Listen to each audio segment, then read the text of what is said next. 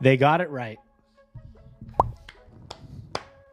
They got it right. The NBA is the first sport that I've ever seen to get the All-Star game right. They finally did it. And they did it before. They almost did it perfectly when the NBA All-Star game changed to a draft style. We've seen a lot of the LeBron and Kevin Durant on TNT and remote cameras drafting their All-Star team. And they almost had it exactly right that time. But they were missing one thing, and they finally made that change. And this year is going to be the best All-Star game yet. Even though it still means nothing, it's going to be even cooler this year. Now, the reason I say they're the only ones to get it right, because look at all these other All-Star games. Now, baseball's okay. They've, found ways to make it matter more, but it's hard to care about a baseball game with a bunch of players pitching one inning and a guy bats 2-3 times and it's whatever. And there's not that much action. It's not like other sports where you can make it more fun. And I'm a big baseball fan. NFL, no one cares about it anymore. Last year, the Pro Bowl became like a two-hand touch. I think this year they're not even doing a full game. Nobody wants to get hurt. It doesn't mean anything. So it's really hard to have a meaningful Pro Bowl game. NHL, I feel like it's kind of the same as baseball and basketball. There's not that anything special to it. But the NBA figured this out. The NBA All-Star Draft this time will take place on the court, pickup ball style, right before the game. As always, on the West, LeBron James came out as the top fan vote, so he'll be drafting Team LeBron. And on the East, it ended up being Team Giannis, so it's going to be LeBron and Giannis picking each player before tip-off, playing a pickup basketball game, essentially. And then they released these jerseys. Now, first of all, don't love the jerseys, but it does fit the fact that it's in Utah. You have the orange-yellow ones that look like that orange-yellow Utah jersey, and you have the blue-white blackish that also fits Utah. I totally understand the color schemes, but that's besides the point. They're just very plain.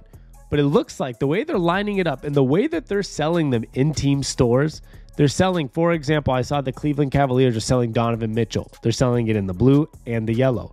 So it looks like, we don't know yet, but it looks like they could just be lining up jerseys.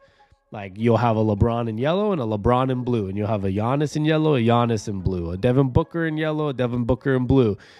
And they'll be on the court right when they get picked up by Team LeBron or Team Giannis. They go grab their jerseys, put it on, and we go hoop like we're playing at LA Fitness or any other gym, pickup ball, park style, whatever you want to call it. Now, I'm not saying the draft perfects the game on the court, because there's never going to be a perfect reasoning for the NBA All-Star game to work great, right? It's a game that doesn't really mean much to most people. Now, it means something to them because it's fun to win an MVP, or it's fun to win a game. LeBron winning in Cleveland last year, hitting the game winner, and that, it's like the first to 120, whatever the score thing was. That was really cool for LeBron James in his hometown. Don't get me wrong. And I'm sure he loves that. I think Team LeBron's never lost yet in the All-Star draft era, the last 2-3 years, whatever it's been.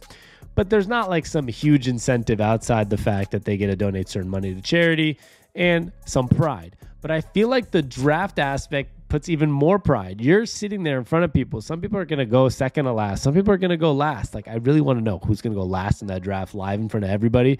I'd be kind of pissed. I'm a prideful person. But it's going to be really interesting to see how the draft plays out. And then you're going to be sitting there with these guys saying, like, I drafted you, kind of be more prideful and see how that relates on the court. I'm not saying it's a perfect model, but I am saying they finally figured out a way to make it more interesting. And it's definitely going to be more fun. Even if the game's not great, everyone's going to want to tune in to a live draft in person with guys picking basketball players to go play a live televised game in the All-Star game. So I'm approving this message by the NBA. I think it's awesome. There's obviously more things they can probably do in the future to make it even more exciting. But this is step one. This is probably the only All-Star game I'm going to make sure I'm tuned in before tip-off, because I actually want to see what happens. I've never in my life wanted to be there before tip-off for an All-Star game, because it's an All-Star game. But this time I do. So they did a good job. I'm proud of the NBA, and I'll be watching. I'm Sammy on Tap. Like and subscribe. It means a lot to me. We'll talk soon. Peace.